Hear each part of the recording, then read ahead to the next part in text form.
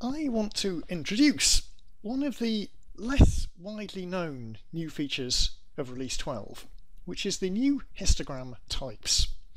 These are far more accurate than what we had in earlier releases and can lead to greatly improved performance.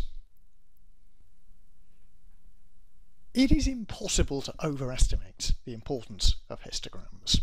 Histograms give the optimizer the information it needs to generate effective execution plans. Note that some column statistics are always gathered. Oracle should always know how many nulls there are in a column, how many distinct values, the high and low values within the column. But that's all. Histograms will give the optimizer much more information, the distribution of values, the skew in the data.